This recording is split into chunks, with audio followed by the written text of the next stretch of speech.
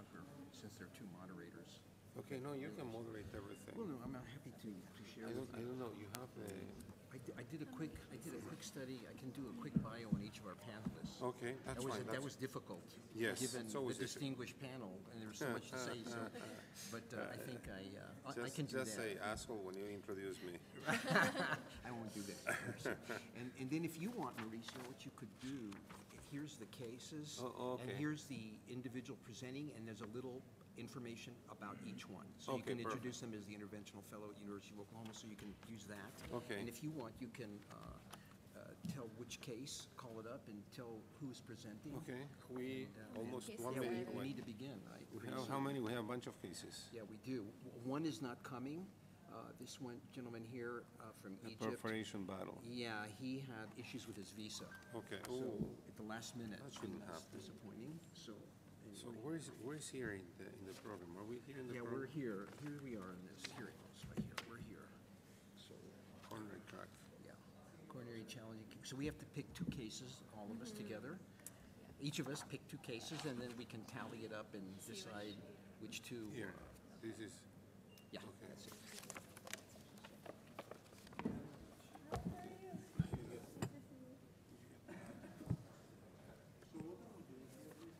Just ready to get started?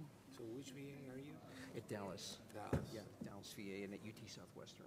Oh, with, faculty there. With Subhash. Subhash is my boss. Oh, Yeah, okay. yeah. I work in the lab with him, doing interventional Is he cardiology. leaving? I heard that He's leaving. Where's he going? He's going to down across the street to Baylor University Medical Center. He's taking over. He'll be the editor-in-chief of Jack. He's taking over from Bill Roberts, and they made him a sweet deal with a big research. You know, oh my He's one gosh. of the nicest brothers working. Oh my God, he's a talented guy, right? He's a great guy. And you still have family in Argentina? I do. Yeah. So we're MOTs, right? Remember the tribe? Oh, we are. Yeah. Okay, great. So yeah, absolutely. Yeah, and that's Yeah, a term that I I've learned in Miami. I've come to meetings over the years, and I always enjoy listening to you, and I've learned much from you. Thank you so much. Yeah, absolutely. What do you think? Should we get started? Say 31? It's all taped down. I didn't set this room. Oh, it can be. So it's, yeah, it's literally. Okay. Okay. Okay, great. Good morning. I'm Jerry Groden, and I'm from the Dallas VA. I'm one of the moderators today, along with Dr. Mauricio Cohen. And we have a very distinguished panel. It's difficult to give a bio on any of these very accomplished physicians, but time is of the essence, so I'm going to be short. Please forgive me. So first I want to introduce Dr. Allison Hall. She's an interventional cardiologist at Memorial University Hospital at St. John's in Newfoundland, Canada. We've listened to you over the years. She's written many good things that we all have read. And she's a CTO guru, and so we'll look forward to hearing from her. Dr. Human Khalili is running a little late. My former colleague at the Dallas VA and UT Southwestern. I'll hold off on introducing him until he gets here. Dr. Michael Luna. Mike is an awesome interventional cardiologist. He's a UT Southwestern faculty. He's actually UT Southwestern born and bred, 100% trained there from medical school all the way through his interventional program. Mike is awesome teacher to our fellows, but I particularly respect the fact that he devotes much of his time to the underprivileged people at Dallas by working at Parkland Memorial Hospital. He brings to that population the very best interventional cardiology on the planet. Thank you, Michael. And then there's Dr. Dimitri Karampaliotis. I hope I pronounced that correctly, Dimitri. Dimitri's an interventional cardiologist. He's the CTO director and of the Advanced Coronary Therapeutic program at Gagnon Cardiovascular Institute in Morristown, New Jersey. And then of course my fellow moderator here, Mauricio Cohen. He's a professor of medicine at the University of Miami School of Medicine. He's the director of the cardiac cath lab there. He has more than 200 publications. Of note, he was a member of the 2021 ACC, American Heart Association, and SCI Revasc Guideline Writing Committee, a very important committee. It does very important work. Thank you, Mauricio. So we'll begin today. I'm going to turn it over to Mauricio to introduce the first presenter. Okay, so the first presenter today is going to talk about a case with ultra-low contrast rod-assisted Impella support complex PCI. The presenter is Oseni. He is a fellow at the University of Oklahoma. Thank you so much.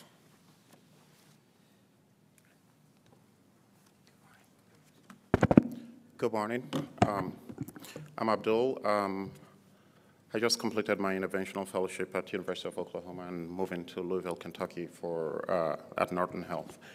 I'm going to be talking about a case we did a couple of months ago, ultra-low contrast PCI, Rota-assisted, Impella-supported. I have no disclosures, but I want some. The case is a 74-year-old male with a history of coronary disease with DES to LAD and OM in 2011, hypertension, hyperlipidemia, HFrEF, EF 25 to 30% in February. He has CKD with a baseline creatinine of 1.4 initially, but has worsened down to 2.0. He has PAD with AAA left common iliac artery aneurysm extending into the left external iliac artery, had an EVAR done. Can I see my slides, please, here? Had an EVAR done in 2016. He also has a pacemaker in place and 40-pack-year history of smoking. He presented to the VA Medical Center with STEMI and acute decompensated heart failure, had been admitted multiple times. In fact, he was being admitted every 2 weeks for acute decompensated heart failure and STEMI. A diagnostic angiogram was done, showed left main LAD disease as well as some circumflex disease, and he was referred for surgery and was turned down due to prohibitive risk. These are the angiograms obtained at the VA Medical Center. I say the first one is not very clear, but they did an IFR of the left main into LAD that was 0.73, and angiographically, the proximal left circumflex was about 60%. There's also some OM disease previously been stented, but this is the kicker. This patient had a previous EVAR and had this anatomy. This is the echo, low EF, and so the salient issues here were multi-vessel coronary disease involving left main with ostial and proximal circ, severe LV dysfunction, prohibitive iliofemoral anatomy for access, and chronic kidney disease with a creatinine now of 2.0. So the patient was transferred to us, and the plan was to obtain axillary access, use ultra-low contrast, minimal contrast to do this procedure, do an axillary Impella, single access, and get the procedure done. Unfortunately, when we got radial access, he had a diseased radial artery, and if you see here, it looks like an early bifurcating axillary artery, and the actual smaller, the lower branch, the smaller one was where the radial artery was going into. We put in a wire. The plan was to put in a wire. I use that as a bailout strategy just in case anything happens to the access so that we can balloon and tamponade it, but unfortunately, we were unable to do that, so we had to get our left femoral artery access to go up and put a wire in there for a bailout strategy before getting access. The wire has to be there for axillary access so that in case anything happens, you can fix.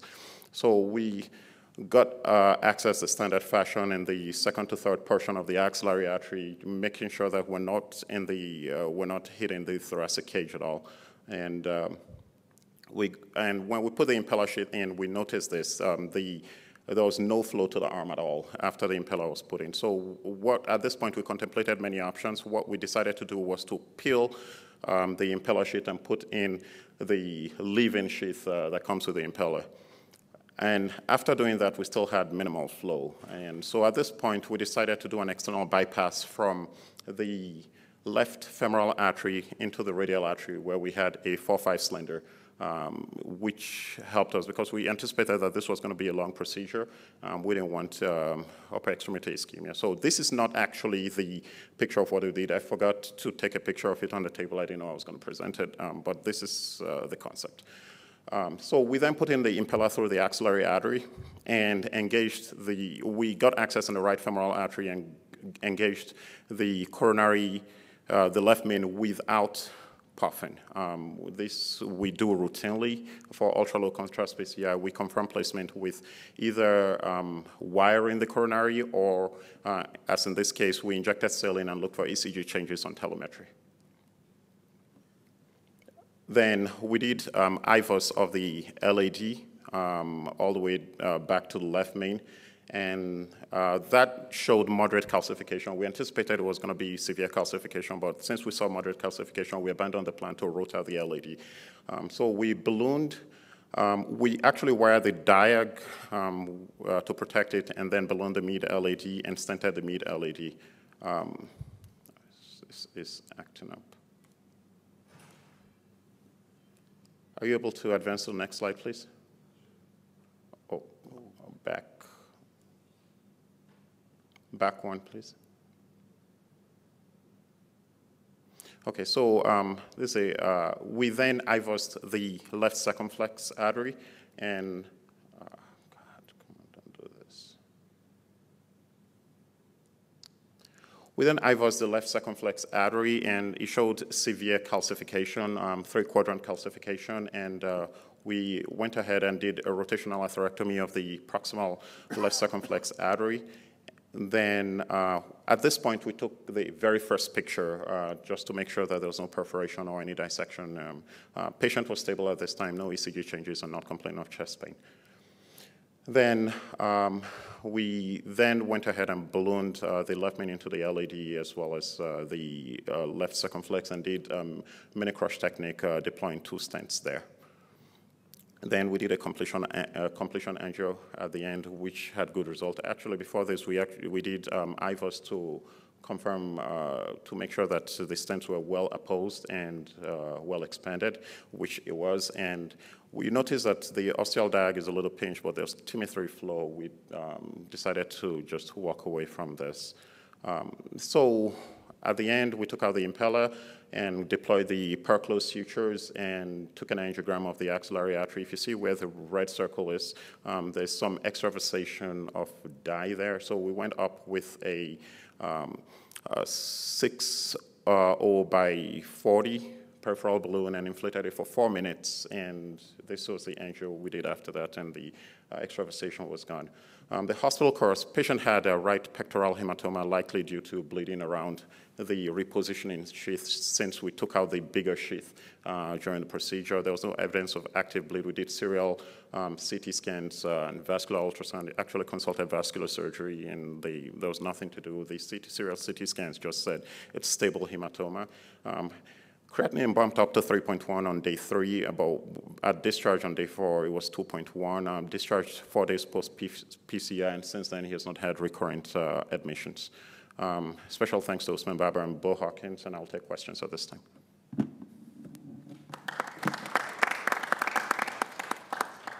You have time to discuss or for a couple of questions? Sure. Absolutely. Okay. I'll ask a question. We don't have that many microphones. Okay, Alice. Can you comment a bit on your decision tree in terms of deciding that this needed to be a supported PCI versus not? Yeah, so this patient had a low EF of 25%, had recurrent admission. He's a vasculopath. He was getting admitted every 3 weeks. There was some pulmonary congestion by the time we took the patient to the table, and he was actually a little bit difficult to diurese at the outside hospital. So we felt with this kind of case, we typically want to support the patient, especially if it's a left main lesion with proximal LED involvement and anticipated rotational atherectomy. Not all left mains need to be supported. Did you do a right heart cath? No, not before this. Okay. And was the patient in the compensated heart failure? Was in this with the compensated heart failure when he was transferred to the hospital, but we diuresed the patient for a day before we took the patient to the table. And it seems that the interventional part of the procedure was relatively simple. I mean, you resolved it quickly with 1 stent or 2 stents in the LAD and then just the rotablator in the circ. Yeah. Initially, we anticipated we were going to do rotational atherectomy in the LAD. That's part of the decision-making process. Was there any dip in the hemodynamic status during the left main During the procedure, patient did not decompensate, but when we were putting the Impella, he was transiently hypotensive. Looked like he has vagal responses to pain a lot. Can you comment on your decision-making with respect to your two-stent strategy, how you decide mini crush versus DK crush? Yeah, so because at this point, the patient, this procedure took a very long time before we got there, so it was abridged. At that point, we did not want to go through the process, the full process of DK crush versus mini crush at that time. And there's a lot of data coming out of New York, especially, that they are having good outcomes with mini crush. I know that left main bifurcation with DK crush is well studied, especially in the Japanese cohort, but a lot of data is coming out that's showing that there's no big difference between mini crush and DK crush. That was an excellent case. But I think that this case should always be done with right heart cath, not only to decide whether you're going to support the patient or not, but when you're going to remove the device. We participate in the Protect 4 trial. I'm part of the steering committee and eligibility committee and so on and so forth. And one of the things that we've learned is that blood pressure and heart rate are very deceiving. So I strongly recommend that when you do complex cases like this, put the right heart cath in, not so much to guide you and help you whether you're going to support or not, whether it's really valuable, but when to remove the device. Noted. Thanks. One last question. How much contrast was the total amount? The total amount of contrast was 80 cc's, and that was due to the fact that we had issues with access and having to inflate balloons. But for the actual PCI, we used 10 cc's of contrast. Okay. All right. Excellent. Thank you. Thank you. Okay. The next presenter is Stephen Adedokun, and he's going to present a case on complex high-risk coronary intervention with orbital atherectomy. He is currently a PGY3 at White River and is soon to be an interventional fellow or start his fellowship. So, Stephen.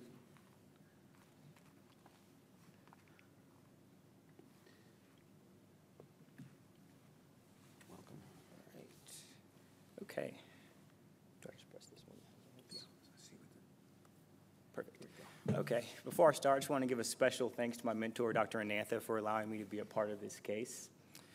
Our case begins with a 75-year-old female with a past medical history of heart failure with reduced ejection fraction. Can we see the slides on the... Yeah, let us get this. On 1 second. I'm sorry for the interruption.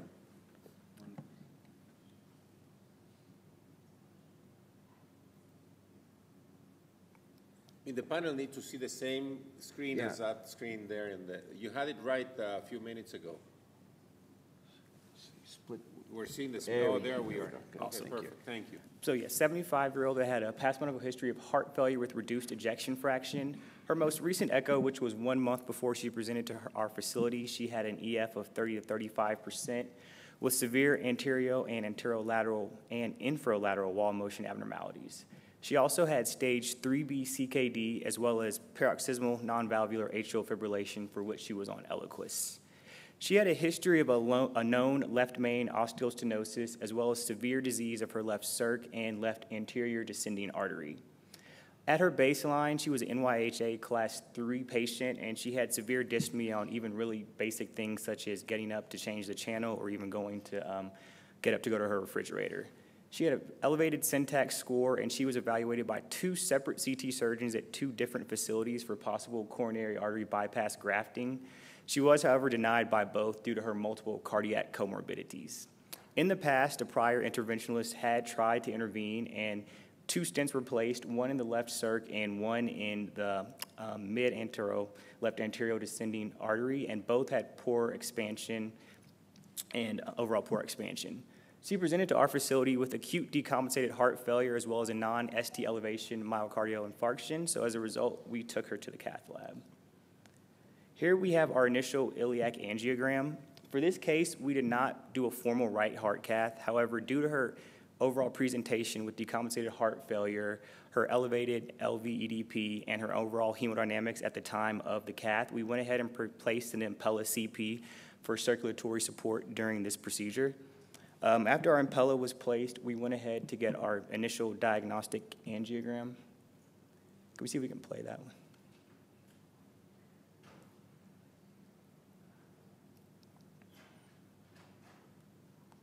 Okay. As you can see, we have a pretty severe stenosis at the ostium of the left main, at least about 70%. There's an underexpanded stent in the proximal left circumflex that actually protrudes into the left main, as well as another stent in the mid-LAD, which is also underexpanded.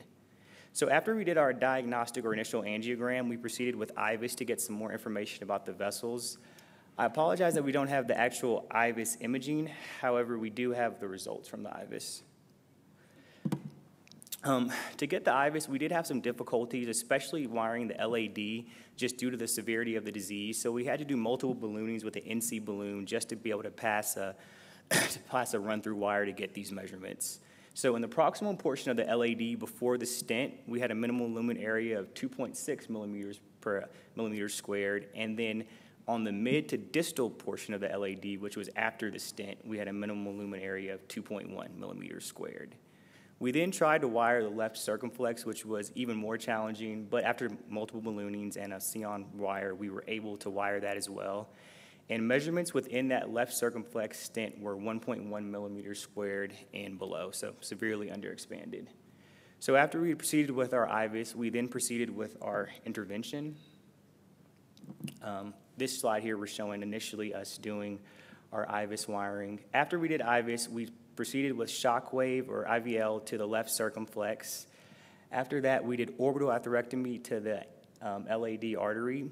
We did orbital. We discussed possible rotational atherectomy too. However, at our facility, we just had orbital, so that's what we went with. We did the orbital atherectomy to the anterior and distal portions of the LAD, not the stented region itself. After we did orbital atherectomy to the LAD, we then placed a 3.0 stent there. After that, we turned our attention to the left main lesion. For that lesion, we were kind of, let's see if I think the next slide, yeah. We were in between using the DK crush technique versus Coulot's technique. However, because of the fact that we had the left circumflex stent, which was already protruding into the left main, we went ahead and used Coulot's technique just because we weren't sure about compression with the DK crush. This is just a graphical representation of Coulot's technique. You place the wire through the stent, place the balloon to expand the struts, place the second stent through, and then use the crushing balloon technique for expansion. Here is our final angiogram, and as you can see, we have really good TIMI3 flow at the left main. The left anterior descending also has good TIMI3 flow, and that left circumflex has a big improvement in flow as well. Post-procedure, she did extremely well. She stayed overnight for 1 day, was discharged home in the morning. We recently followed up with us in clinic, and she's doing much better. She's now, well, let's go here. She's now NYHA Class 2, and she's actually been able to walk to her mailbox and even take short walks with her dog. Here's just, again, our pre and post. And then lastly, just some take-home points. Severe left main disease. That's symptomatic, always needs intervention, whether PCI or CABG. In general, factors such as calcification, disease location, and user comfort dictate the techniques used. In this case, I thought it was really cool because we were able to use a combination of atherectomy, lithotripsy, and advanced stenting to intervene on a lesion that, in this case, was even denied by multiple CT surgeons. And that's it. Any questions?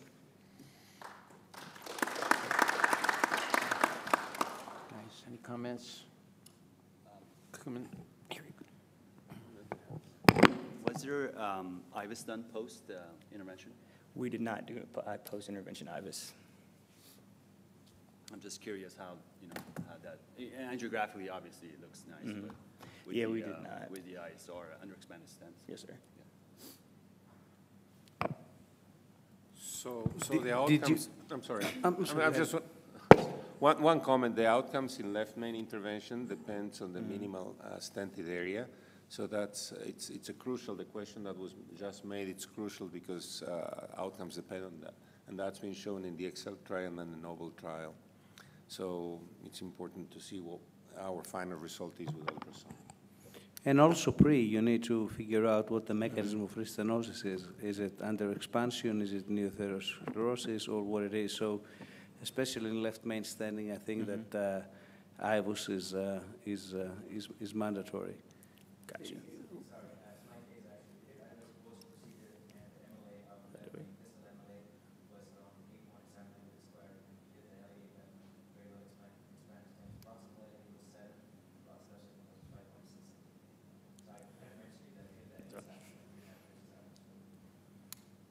Was the patient small? Okay. Because those are the sizes of that Korean study that has that picture with the polygon of confluence. Korean people are I think it was little 20 bit, was her BMI. no intention of any type of offense to Korean people, but they're a little bit smaller. So, and here in the U.S. maybe, I mean, the minimal stented area in the Excel trial was at least 11 in the left main. Yeah, we've published those data, and in the left main, you need to have 10, and then the restenosis is really minimal in the U.S. population in the Excel trial. Okay, perfect. Thank you so much.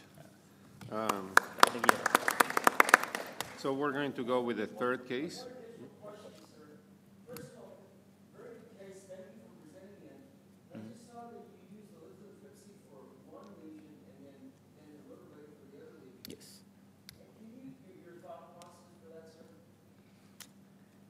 I think the reason that we used the intravascular lithotripsy on the left circumflex was mostly because I think it was just so underexpanded and just the intimal calcium, we were trying to get to that. I'm not sure if you can speak a little bit more to it, Dr. Anantha.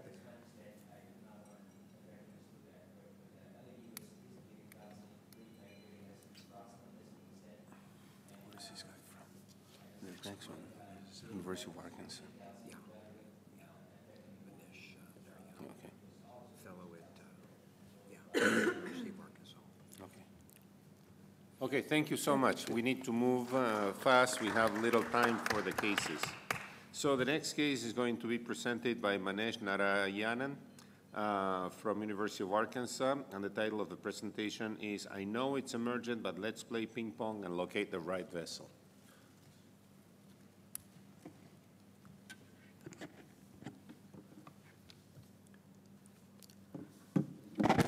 Good morning, everybody. Thank you for this chance to present my case here at the CVA. And I'm Mahesh Anantha, one of the interventional cardiologists at the White River Medical Center and a faculty at the University of Arkansas Medical Center. I'll just wait for my slides to be opened up here in a second.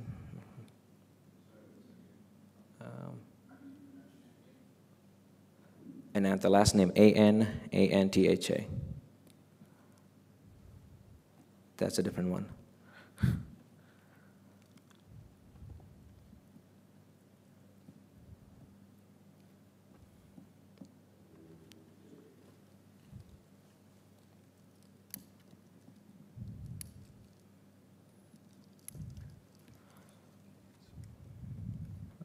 There, that's the one, yep.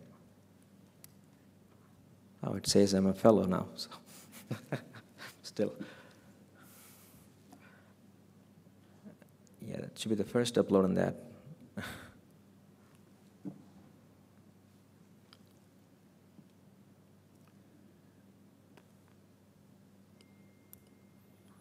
Yep, click on that. Then go to the first one. No, the first one. It says, no, the one above that. Yeah.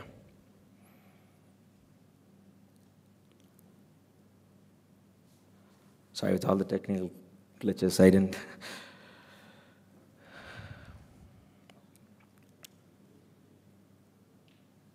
I don't think the slides were up. There it is. That's a PowerPoint. It's uploaded up there. Oh. Yeah, I don't know. See there? It's right there. Outstanding. I was thinking of using my own computer, but I didn't have this connection to. All right. So I call it, I know it's emergent, but let's play ping pong and locate the right vessel, because you'll get to see what I'm mentioning in the next few slides. Go to the next slide, please. Yeah. Can I use the green button? Okay. Okay. Our patient is a 75-year-old presented with chest pain, prone to have non-ST segment elevation, myocardial infarction. Troponin went up to 17 when he was presented to our hospital. Radial diagnostic angiogram showed absent left main, severe in-stent restenosis of a proximal LED stent, which I will show you in the next slide. That's his initial angiogram. As you can see, the left circumflex has a separate ostia, and the LED is faintly filling, and there is severe stenosis of the proximal LED, and the RCA looks actually normal in that. So it's very difficult to keep the LED artery engaged because of the separate ostium from the radial artery, and the patient had a lot of breathing difficulty and stuff, so it's difficult to keep it in position. We tried advancing a workhorse wire into prox LED, and once after I pushed the wire into that stenosed segment, the flow completely stopped in the LED, and patient started experiencing chest pain and hypotension at this point. So we're gently advancing the wire into distal LED in an RAO view, and the wire went pretty smooth. And I couldn't confirm the wire position because there's no flow down the LED, but it felt smooth. We went through that, and I'll show you the picture that I got after this. And right after we did that, he dropped pressures more, and we gave him bolus of phenylephrine, and then we had a balloon dilatation of instant restenotic segment immediately and tried to attempt to pass IVUS to make sure it's the right vessel before we do anything. IVUS wouldn't cross that segment in the proximal to mid segment of the wired vessel. And then we did a contrast injection that showed a type 3 perforation in the vessel, proximal to mid segment with no flow downstream in the mid vessel. And then I used a 2.5 millimeter balloon to balloon tamponade at this point. Patient is severely experiencing chest pain and hypotension. So I'll just play this video here just to show all the steps that we did. And right after that big septal branch is where the leak seems like, and it's not documented well in this picture, but that's why I did balloon tamponading here. IVUS wouldn't pass, and that's where I stopped. So at this point, I was just curious, trying to see if you would suggest any further step or anything else that you would do differently. We wired through that, and there is leaking, and we are tamponading it. And we can't confirm with IVUS. So that's me trying to attempt to pass, because this is all happening quick and patient is going down quick. I'm trying to get groin access, and we have a pericardiocentesis kit ready, and it's a big vessel. If it bleeds, it's a problem. And now we have covered stents. I'm trying to pass. Nothing would advance past that. And again, even after the covered stent, there's no flow. It's not going to stay open. It's going to close off the entire vessel at this point. So we're just trying to struggle to figure out what we should do. At this point, I felt like this was taking care of the leak at this point at least, and patient stabilized a little bit with levo drip, and then we started him on phenylephrine, and I tried getting a second access from the groin, and we went with a Ping-Pong guide here, and second access was obtained with EVU35. We used a second guide catheter, disengaged the first one a little bit with the wire and the balloon in that in the artery, and then we engaged the second wire, trying to see if that's a dissection plane that we entered. Hopefully we can get into true lumen, or even use a fielder or something to knuckle down to get in true lumen so we can achieve flow and then start stenting at some point. But we could not confirm the position of the wire with IVUS, so I'm trying to get into that vessel. So also I thought the support was pretty poor from radial. Just the catheter kept bumping out of the vessel, so I thought it would be more supported from the groin at this point. And also, if you need support at this point with the big vessel down, like an Impella or something, then I thought it will get a groin access at this. And then something struck me. We were looking at deep RAO cranial view, and I'm like looking back at my pictures again and trying to see what that vessel could be. And I said, it's possibly there is a steep angulated vessel which appears like a big diagonal branch, which if I go back, you'll probably see. That might be the LED vessel, which I wasn't sure, but it's a pretty big vessel, and that vessel, we took a little more RAO steep view, and we looked at the apex of the heart, and that felt like going more to the apex than this vessel that we're dealing with. So the second wire was advanced in the diagonal-looking branch, and we confirmed this is the LED after we IVUSed it with the vessel measurements and everything. So while tamponading now with the septal branch, balloon dilatation of LED was performed. We dilated the stent struts, and we dilated the mid-LED as well. That's what I want to show you. So see that diagonal branch that's cheating me, just seems like it's a diagonal, actually goes all the way to the apex. And things happened so quick that lost track of everything. We felt that branch especially as it moved so smooth down the vessel, felt was the actual LED branch. But now I have a second wire passing through that LED, and I'll show you the steps. Here we trying to wire this, and that's a covered stent. I just left it there because it's tamponading. Now I'm tamponading the septal branch, trying to dilate that LED branch, and you can see that the other wire comes all the way to the apex and curves around the apex here. It's a type 3 LED. And now we established flow in the LED, and I'm starting to work on fixing that while we're balloon tamponading this branch here. Septal branch was still showing a leak even after we performed all the stenting in the LED. So I decided to deploy a coil. By this time, it was very helpful. One of my techs reached out and got pictures from another institution that was done, and we confirmed there was actually a septal branch and not the actual LED. And then the LED stenting was completed following that. So this is after we tried some fat harvest and injected some fat particles. It wouldn't stop, so I decided to coil that branch. And then we're fixing the LED here all the way into the ostium because there's no left main.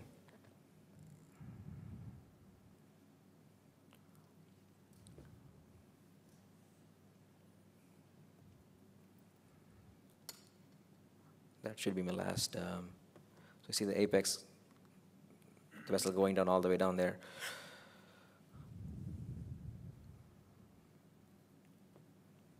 And that's our, I think, our final result here with that.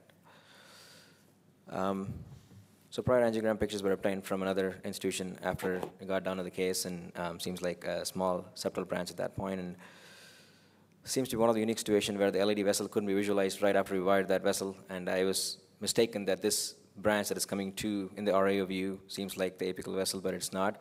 And I have seen 2 or 3 of these cases where the diagonal actually seems like it's taken off at an acute angle, even for a CTO we're trying to do, but actually turns out to be the one that goes to the apex.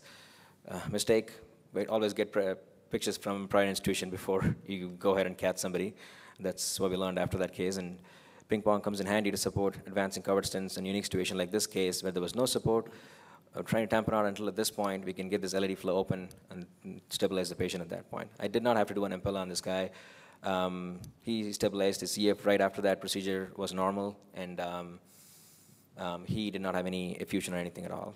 And he did not have any VSD the following day. We repeated an ultrasound. So thank you. So you coiled the septal? Yes, there was a lot of leak that I was not able to control with fat particle injection, and we tried balloon tamponing for a long time. It was still leaking, frank perf at the end. Most of the time, these are of no clinical consequences. I mean, there have been a couple of studies.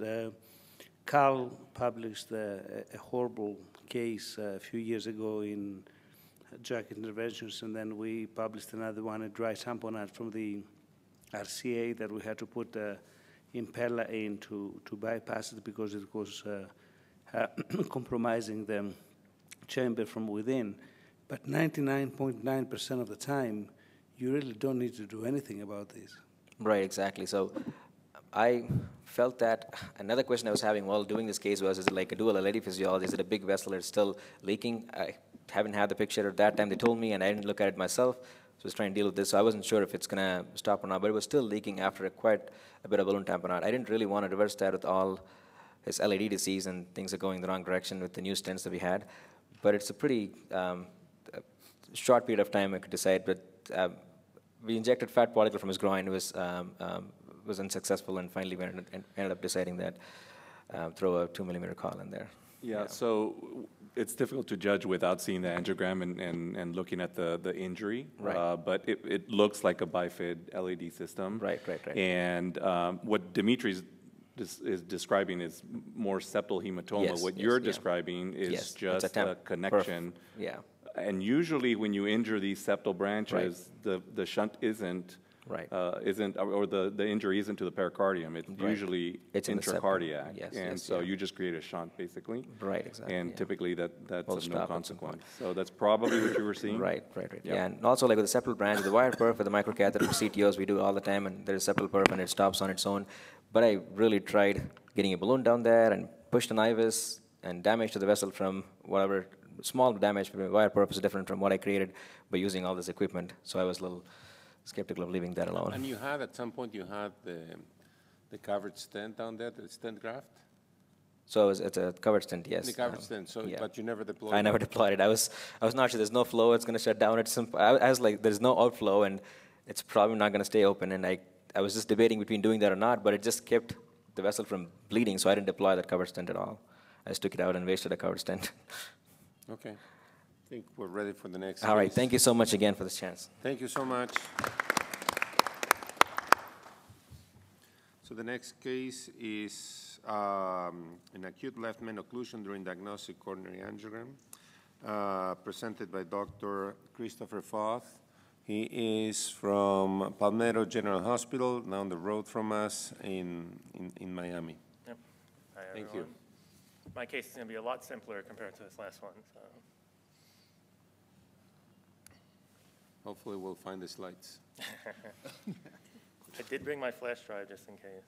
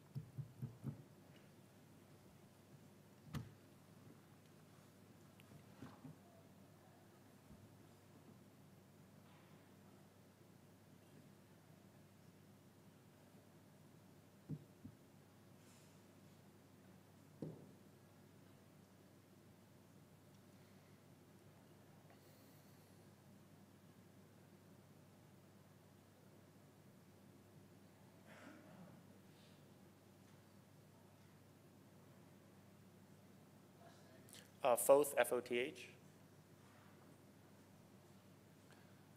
Guys, can you do that when we are doing the discussion? Can we look for the next presentation when we're doing the discussion of this? I was told each presenter was going to come up and tell me. Okay. Okay. Thank you. Just asking.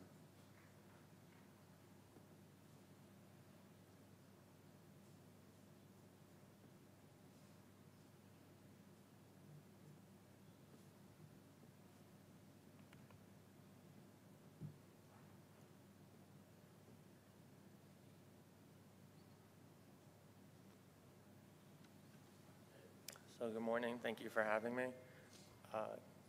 Is there a way to control slides from here, or do I have to advance it?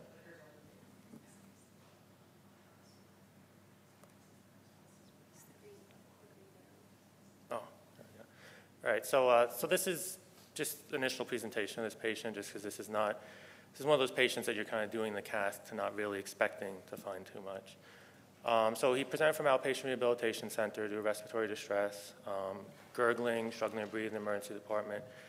However, when he came into emergency department, he did go into VFib and was shocked back into his normal ventricular pace rhythm. This is a patient with a leadless pacemaker in the right ventricle. And then he was given amiodarone in the emergency department. He was pretty hemodynamically stable. His lactic acid was elevated, white blood cell count elevated. His troponin was just barely negative in the emergency department.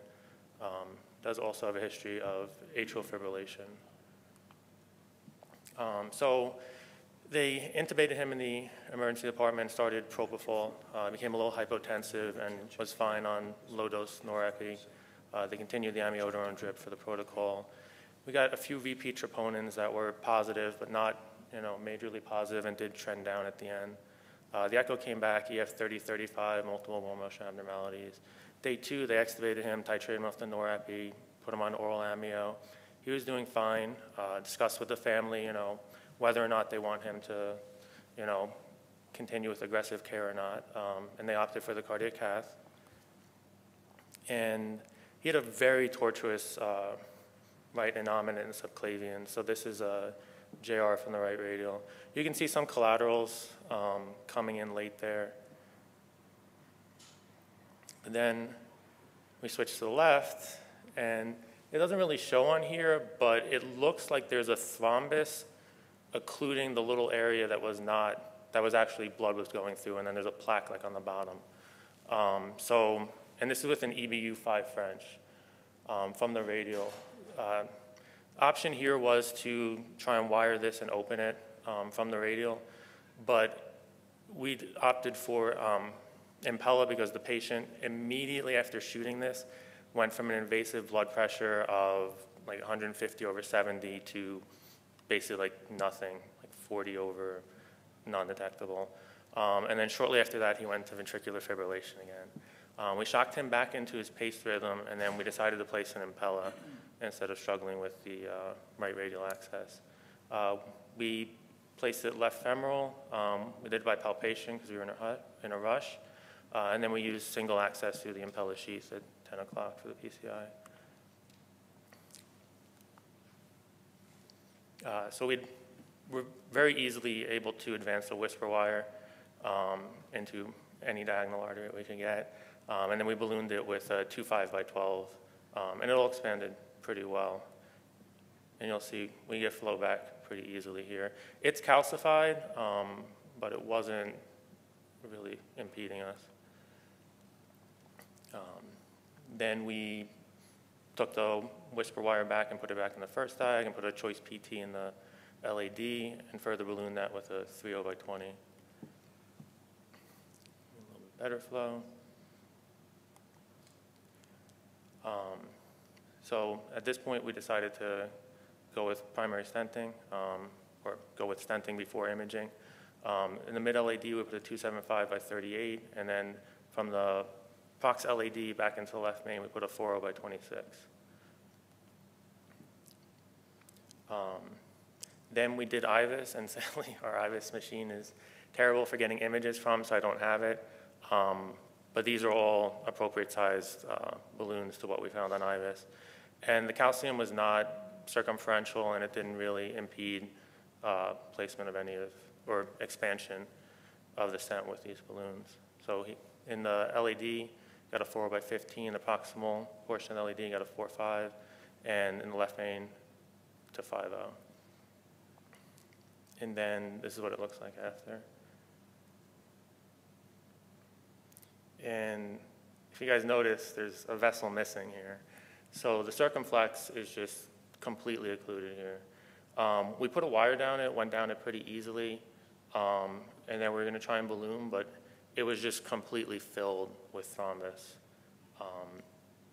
And at this point, he was hemodynamically stable, back to his baseline. So we decided to just go with medical therapy and then do a relook angio in the next few days if the family wanted it.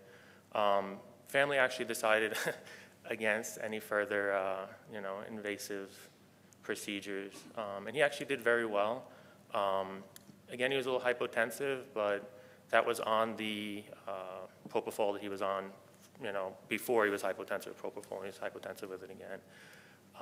And then just low dose Norby for next week, and he was discharged off all pressors and hemodynamically stable. That's the end of it. Okay, thank you so much. Nice case. It's a scary situation. Yeah. I have an issue there. So I see that the catheters are going up through the groin. You said radial access, but then I see we switched to Impella. No, not Impella. The cases, the diagnostic cases where you show that the left main was completely occluded. Mm-hmm. You show a very aggressive, go back, a very aggressive engagement. So that's to me, that looks like femoral. Doesn't look like the radial is anywhere around with subclavian. So yeah. So and I think it seems that and the catheter is pointing up towards the roof of the left main, and that's probably what dissected the left main, and that seems to be a guide. And here, this catheter is also femoral, right? When no, we definitely did it from the radial. Hmm? We definitely did this case on the radial. Well, I see something going up in the I don't know what that is, but that's definitely not the catheter. Okay. Okay, and then you use an EVU because the other catheter is very aggressively pointing towards the roof of the left main, and that's probably what caused the dissection. So do you think when you were able to get through the lumen of the LAD, did you think about also looking for the circ at that time? In the beginning of it? Yeah, when you know, you were kind of relieved. You put the Impella, then you went back with a different guide. I mean, which are, you know, this is a usual teaching when you have an ostial dissection. You have to use a different curve. So because if you keep doing the same thing, you're going to be, you know, continue to do the same mistake and going in the same false lumen. So I know this is a different guide shape, but now you got into a lumen, which seems to be the LAD. Did you look there for, or did you try to identify the circ and go throw one in the circ? Just went to the LAD. Yeah. Any comments from the? What did the EKG show on presentation? In the emergency department, it was just his pace, right, RV pace rhythm at 60. And then he went to the VFib.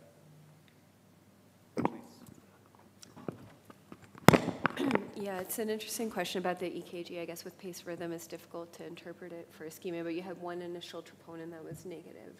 Just looking at his original presentation was a VF arrest as well, so just maybe you could discuss the timing of cath versus, you know, immediate cath versus the delayed decision on that.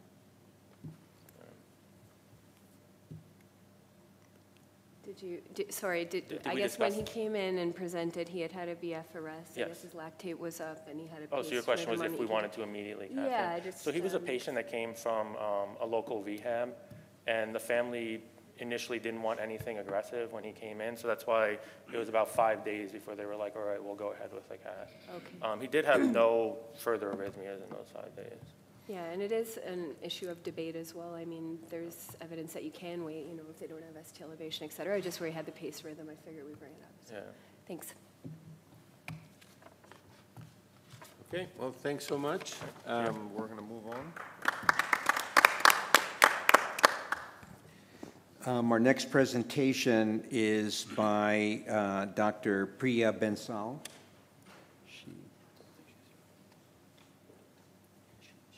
She's not here? Okay, we'll move on.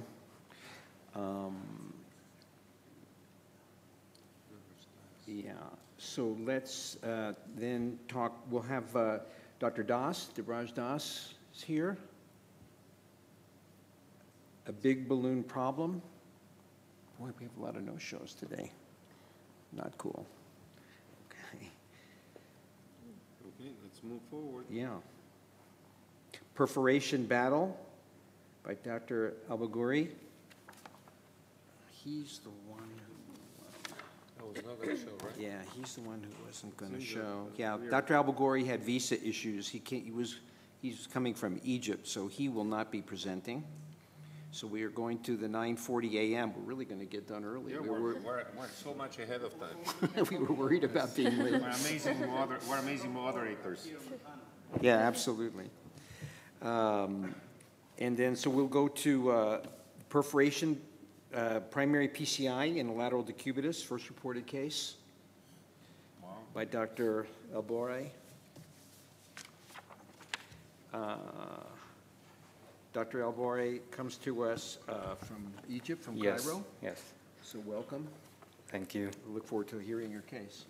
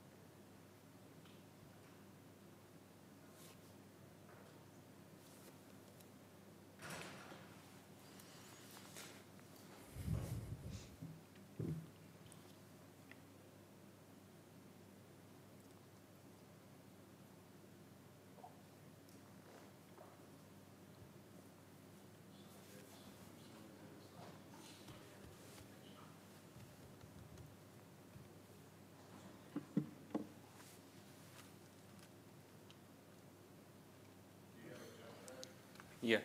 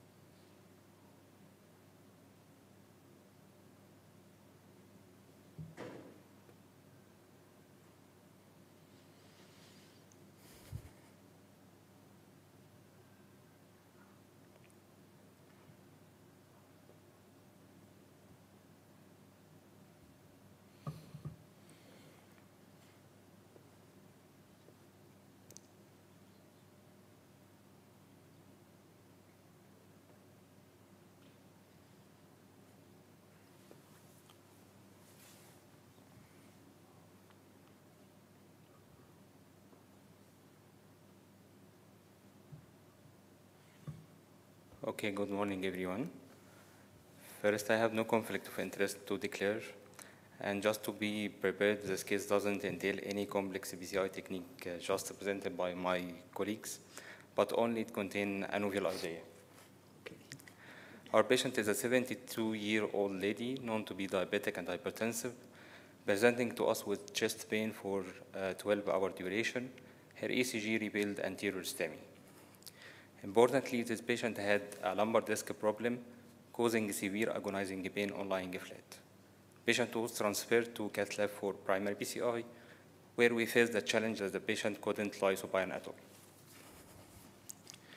So after trying analgesia, sedation doesn't work, we left with either undergo PCI under general anesthesia with potential risk on patient borderline hemodynamics, or just acclimatize with a patient right lateral decubitus and proceed for primary PCI in this new position, and this was our choice. So here's our patient lying in her right lateral side, and we opted for a left radial axis. And this is our right cranial view, showing proximal and mid-LED tandem significant lesion, but actually this is not the right cranial view we are dealing with every day. And this was a picture from right caudal view. So what is different in this novel position? Actually, the classic angiographic views were shifted 90 degrees to the right side, so that the right cranial view gave a left cranial one, right caudal view gave a left caudal one, and we can obtain AB view from, and the AB view will give a lateral one. So back to our patient after pre-dilatation of the lesion, a couple of stents were deployed, followed by post-dilatation, and this was the final result. The patient was transferred to CCU and discharged a couple of days later after optimization of anti-ischemic and anti-failure treatment. So for the kids left with no other options, the patient have to lie supine for the whole coronary angiography or PCI procedure regardless of the access site. Nevertheless, patient preference has never been questioned before. So this might be annoying to some patients to lie on their back for a long time, especially in long procedure like CTOs. So hence all views in this novel position are reversed. A high radiation exposure views as lateral view could be obtained from a neutral less radiation 1, AB1. So this new position also opened the horizon for future research about the possible improvement of patient experience during the PCI and patient-reported outcome and potential radiation reduction. And remember that every milestone in cardiac catheterization started with a simple idea. Thank you.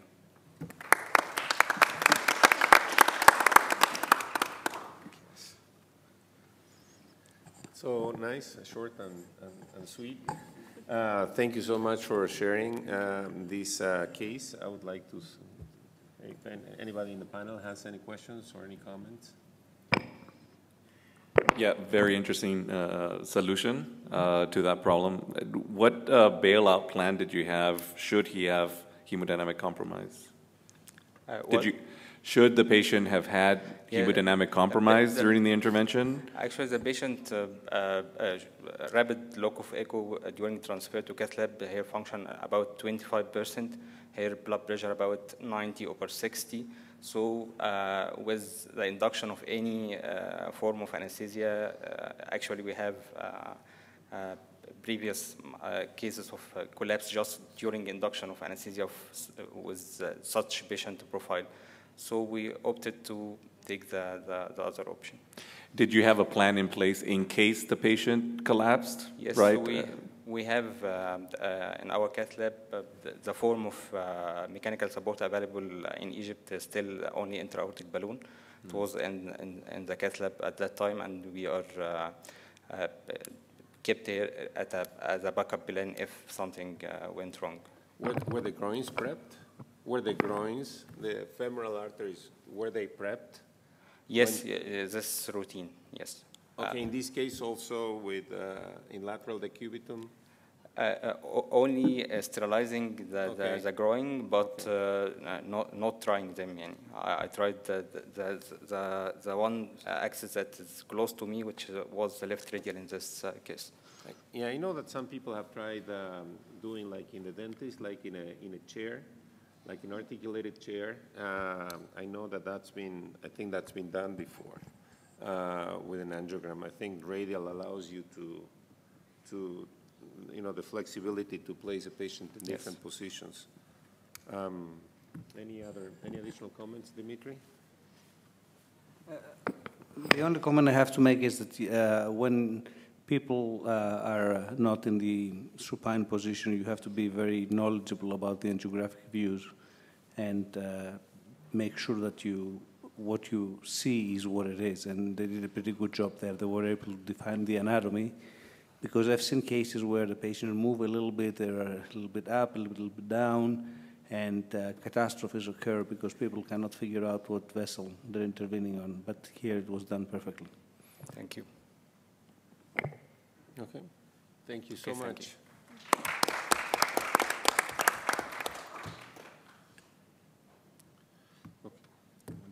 Yeah. Okay, so we have the big balloon problem. Is the presenter for the big balloon problem here now? Okay, you were late. Yeah, that's fine. That's fine. We still like you. We still like you. So thank you so much for coming and presenting. So this is Dr. Debraj. He's going to present the big balloon problem, and his institution is Royal Alexandra Hospital from Edmonton in Alberta, Canada. Perfect. Thank you for having me. So my name is Debraj. I'm one of the new interventional cardiologists at the Royal Alex Hospital in Edmonton, Canada. And I have a pretty interesting complication that I was hoping to present, and hopefully you guys can take something away from this. So the story starts with a 45-year-old Caucasian gentleman. He has a known history of an ischemic cardiomyopathy, LV systolic dysfunction, EF of about 28%. He's an active smoker. He has a history of sleep apnea, gout, and depression, and a long-standing history of medication noncompliance and in and out of hospital. He had an angiogram that was done in 2018 by a colleague of mine, which showed severe 3-vessel disease with a complete occlusion of the circumflex. And I'll show you guys the actual angio after, but that's kind of the just kind of the preliminary carrot kind of diagram that we had. And then he had an MRI done after this angiogram, which showed a severely dilated LV, established infarct in the circumflex territory, but the LAD and right coronary territory was still viable. And so the recommendation from the cardiologist reading the MRI was that PCI to the LAD and right coronary was a good option. Now I apologize because the cine images, have our stamps on them. Can I just go back? This should play automatically. It should. There should be. Wait, it was playing on the. So there's a little notice up there that says, "Sorry, we can't play the meeting this presentation," and then there's a link. How can I play this? Yeah. I was in the speaker ready room where it was working. Maybe it's one of those that open just as go back. Read only or something. I mean, it was just an API file. That's a shame. If you exit, okay. if we just go to, if we just come out of the PowerPoint, can we just play it? If you just bring it down. No, just see that hyperlink or download it to the computer, download it locally, maybe. Download it locally. Yeah, are we able to just put it onto the desktop for you guys and then play it? Just download it. Because it should be working. No. Jeez. Thank you.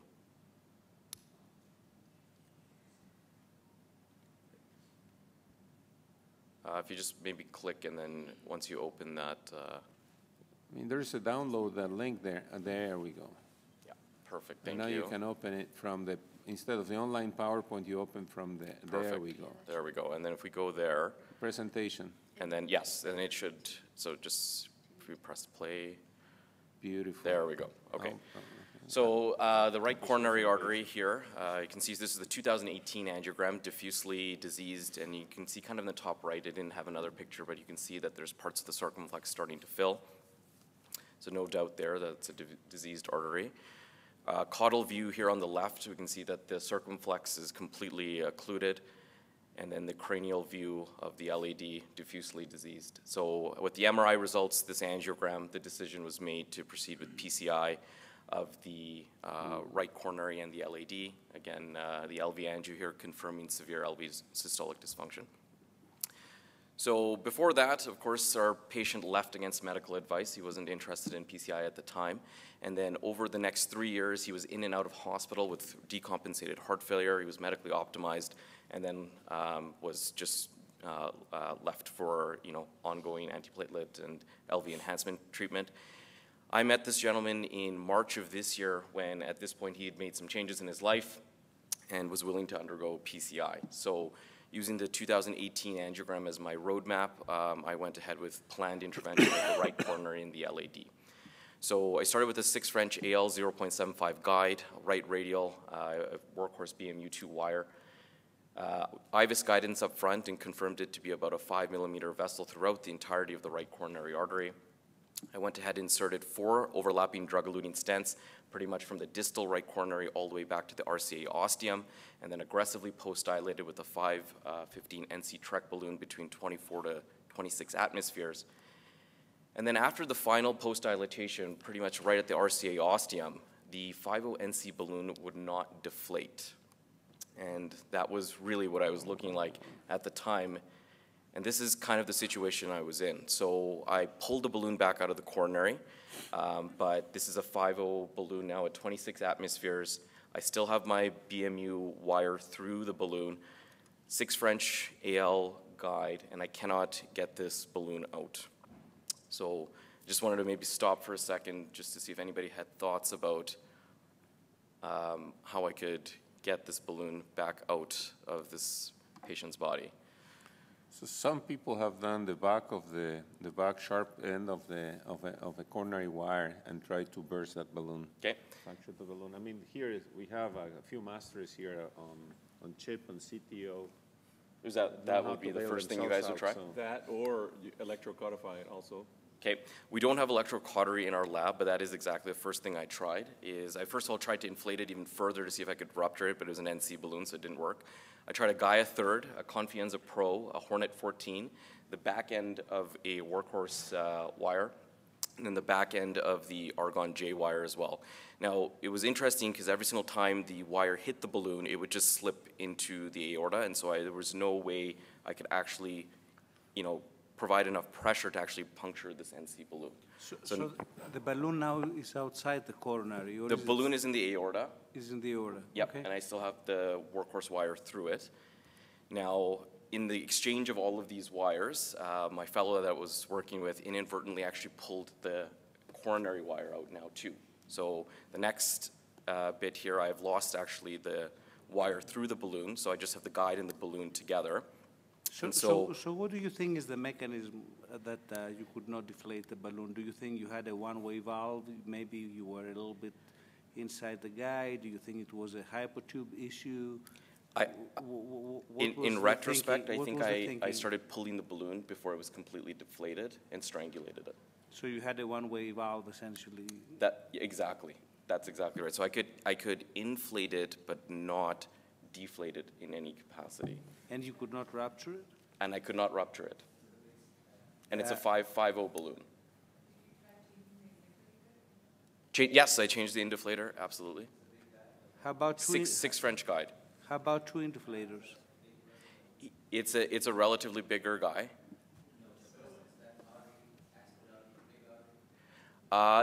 You know, I didn't look specifically at the accelerator, but he is a bigger gentleman. That was exactly the only, so I was in a desperation mode at this point. I really didn't know what to do. I've had this complication as a fellow with smaller balloons, which you can kind of capture it. But in this case, that's exactly what I tried to do. So I pulled it, so at least in the worst case scenario, if it was stuck in the arm, I could call vascular surgery. And I had lost my coronary wire at this time too. Did you try a Y connection with two indiflators? I didn't try that, no. That's something that you could do. And I can guarantee you that it will rupture. Yeah. Interesting. Yeah, but the problem is that when we rupture it, I mean, you have then all the flakes of that balloon may prevent you from getting it back into the guide. I mean, no, but it was outside the coronary. It was outside the coronary. It was in the aorta. Yeah. It wasn't the worst. I mean, the disaster is if you have it in the coronary tree, and then you cannot deflate it. But if it's in the aorta, then you're a little bit more flexible. So I was able to bring it into the forearm, and this is kind of the area where it got stuck in the forearm. So that's me trying to keep pulling it. And then we had lost the guide wire, and so I was able to retract it in the forearm. And then the next thing I tried to do was exactly that, is use fluoro-guided with a femoral puncture needle. And you can see in the right that after the puncture, there's contrast that gets deflated out. Very cool. Good. And then I was able to slowly then, very gratefully, able to retract the balloon. So then I went back just to take a final picture. We had post-dilated the right coronary already. And just to ensure that there was nothing that was bleeding in the radial, I took a 7 French XB guide to do the LAD, just so that a slightly bigger guide might tampen out any bleed. And then this is kind of what the radial looked like, so there was no extravasation. He was a little bit tender from our puncture site, but otherwise was okay, and then I monitored him for the next several hours. So a strangulated balloon during PCI remains a rare and serious complication. There are actually not that many reports out of this kind of transradial puncture, but the mechanisms, at least in the few case reports I had seen, describe recoil of a severely calcified lesion causing compression of the balloon entry port, strangulation of the proximal end if you pull the balloon back too quickly, which is, I think, the case in mine, and then damage to the balloon hypotube if you use it as a trap balloon and then try to insert it afterwards to use as well. So this method of transcutaneous puncture, again, has been only described in case reports. It's a nice and effective way to remove the balloon without having to get a second access site, and particularly with a 5.0 large caliber balloon, it was quite effective. And this gentleman was, he was good enough to follow up with us about 6 weeks later, but then we haven't seen him since, unfortunately. But with that, thank you guys for allowing me to present. Thank you. Do you really have a clinic called Stabilization Clinic? Yeah, we do. Yeah, it's for specifically for patients who have LV systolic dysfunction. We have a few nurse practitioners that follow them quite closely. That's very interesting. Okay. Yeah. All right.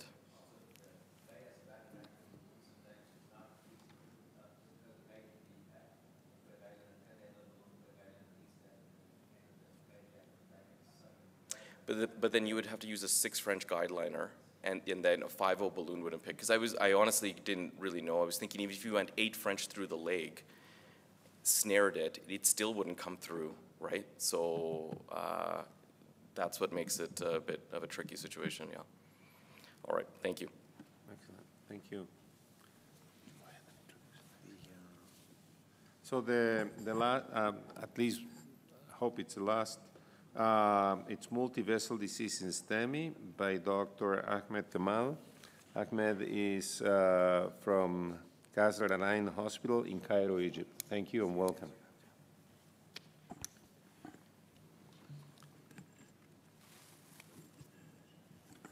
Good morning. I am Dr. Ahmed Kamal, lecturer of cardiology, Kasrlani Hospital, Cairo University. I'm glad today to present my case, multivessel disease in STEMI. Our clinical data is a 60-year-old female patient, diabetic on oral hypoglycemic drugs, not hypertensive. She was presented with infraposterior STEMI of 3 hours duration. She was in agony. Her pulse was 80 beats per minute, regular. Blood pressure 120/80. Normal jugular venous pressure with normal waveform. Chest, abdominal, and cardiac examination was unremarkable. Here is the diagnostic coronary angiogram. As we can see here, there is an ostial LCX subtotal occlusion.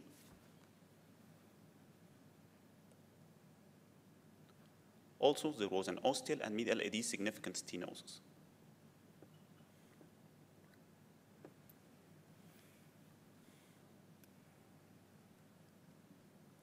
The RCA was normal.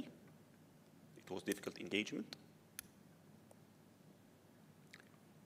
Here we have 3 different decisions. Will we do PCI to ostial LCX, which was the carpet vessel here, or we do complete revascularization with PCI, or we send the patient to CABG. Our plan was to adopt PCI strategy. We choose an EPU 3.56 French guiding catheter and BM wire as a workhorse. First of all, we have done pre-dilatation to LCX ostial lesion by 2.5 times 20 millimeter PTCA balloon. You can see improvement in the lesion.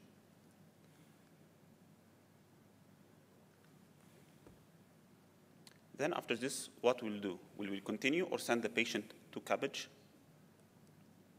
Here we adopt to continue. We start pre-dilatation of the middle AD by 2.75 times 20 millimeter NC balloon, followed by 3 times 20 millimeter NC balloon.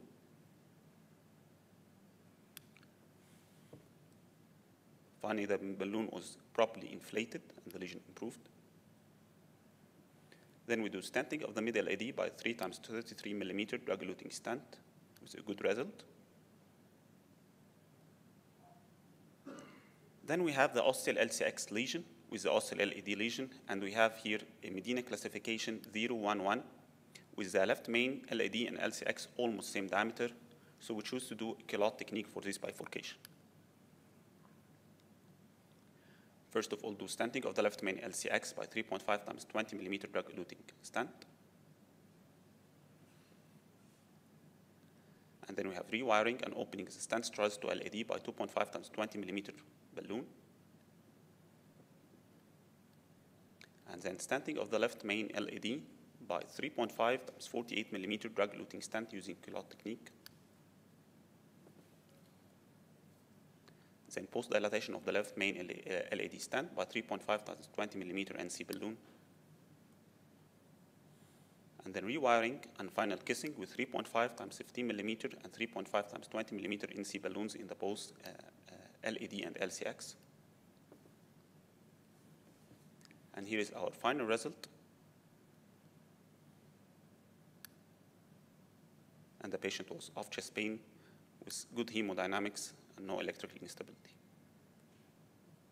Our take-home message here is complex anatomy in setting of STEMI represents a challenge. Revascularization is the gold standard treatment in STEMI. Increased evidence of complete revascularization in STEMI, whether during an index procedure or STEMI hospital stay. In complex multivessel disease, the revascularization procedure should be individualized according to the patient hemodynamics, coronary anatomy, and technical expertise. Thank you.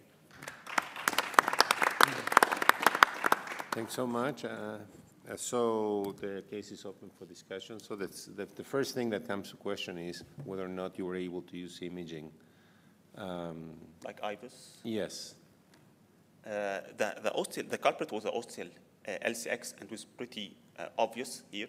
Mm-hmm. So we don't have IVUS on shelf in our cath lab. Okay. We had to order it. Okay, that's the answer. Yes. Okay. The true answer. Okay, perfect. Any other comments? Well, the ostium of the left circumflex is the Achilles tendon of distal left main bifurcation. But anyways, you didn't have it, you had a good angiographic result, you had to save the patient. I will try to be politically correct, which is hard. But, you know, we sit on panels with surgeons and we read the guidelines and everything, and we saw 5 fantastic cases that were surgical turndowns. So I don't know what to say. I just think that more and more the surgeons talk the talk, but they don't walk the walk. And it falls on us to do the most difficult cases. That's it. I cannot say it more politically correctly, because if I keep on going, I will get myself in trouble.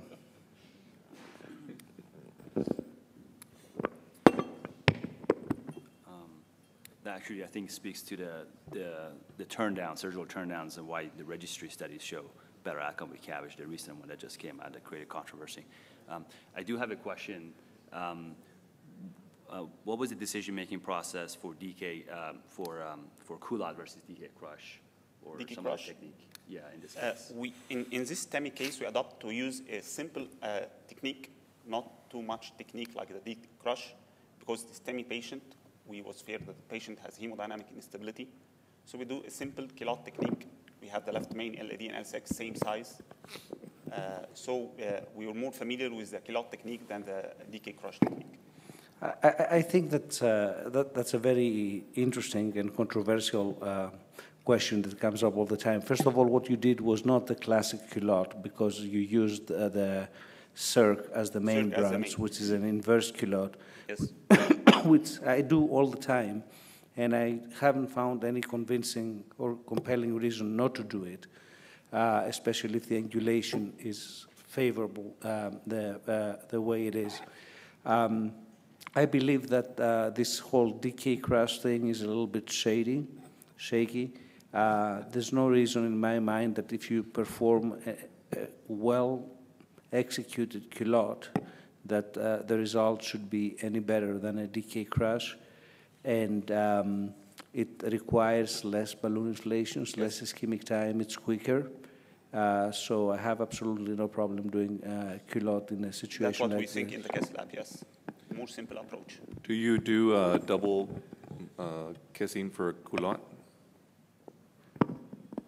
Double kissing, you mean? Final kissing. So, for example, in that situation, the first stent was in the circ. Rewire the LAD, balloon into the LAD. Oh yes, yes. But the most important thing is to do a very well placed pot.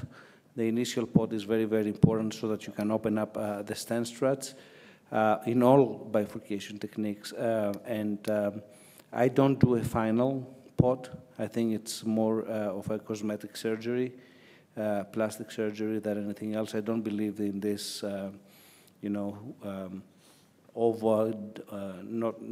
asymmetrical expansion of the proximal balloon. If you do sequential inflations at high pressure and then you finish with a low pressure inflation at 6 atmospheres on both, then you don't distort the main branch. But the critical key is to do a very good pot initially before you recross.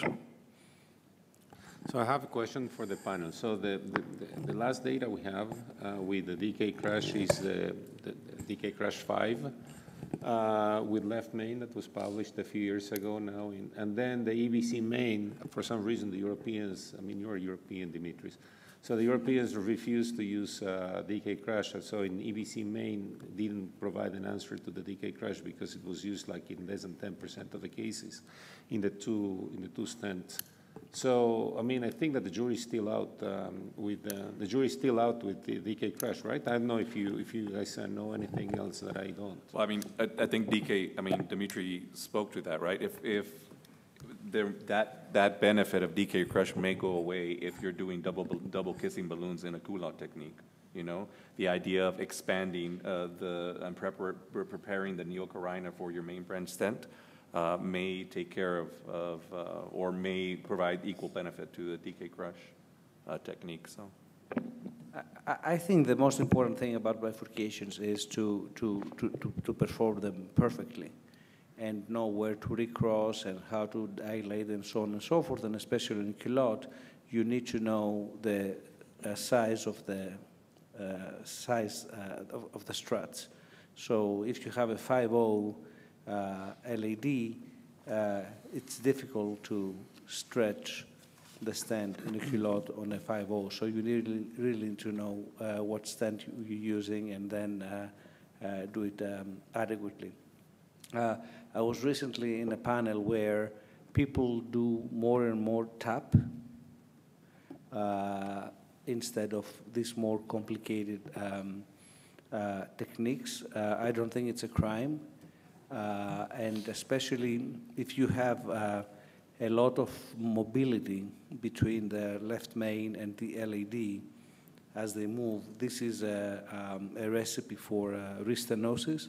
So this might be a situation where you can do a tap instead of doing a more complicated technique, as long as obviously you know what you're doing and you're covering all the stent struts. The problem with tap is that you may not be, it's not very easy to reaccess if you want it. But my take on it is, listen, the average interventionalist in the United States does about 50 to 75 PCIs. True bifurcations are 15%. Do the math. So in a whole year, an average intervention, I don't mean in an insulting way, but these are the numbers. They do 10 bifurcation cases a year. You cannot be familiar with 6 or 7 variations of two-stent techniques by doing 10 a year. So learn 1 or 2, one provisional and one standard dedicated bifurcation technique, and take it from there. With 10 bifurcations a year, you will not master all the details and nuances of bifurcation techniques. Yeah, I would argue, though, Dimitri, that there are scenarios where one doesn't work, and you pointed one out, right, where you have, you know, a large LAD, right, where culotte would not be a good idea, right? So, you know, while that makes sense, there are situations where I think you need to be familiar with the other stent strategies to get good outcomes. I would counter-argue that these are situations that you should refer. Oh, if you do 10 bifurcations a year and you have a true 1-1-1 bifurcation or difficult angulations and so on and so forth, then this is probably a case. There's no shame in referring to someone that does more. The bifurcation situation in coronaries reminds me of the carotid stenting or carotid atherectomy, where surgeons do 10 a year. You cannot have good results with 10 procedures a year. Unless there's any other comments, we're right on time. So thank you all very much. And Dimitri and Michael, if you want to continue this, you can go outside. And best man wins, I hope. Okay, thank you all very much for coming.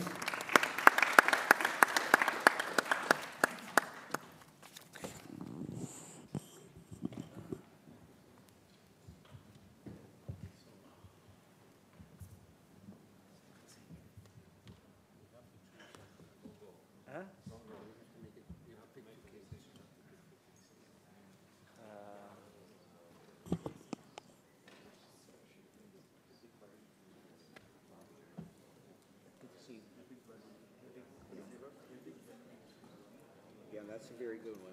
I have that as second. I had that as second place. First place was the decubitus. Okay, so you like the big balloon first? Okay. That's interesting. Let's see.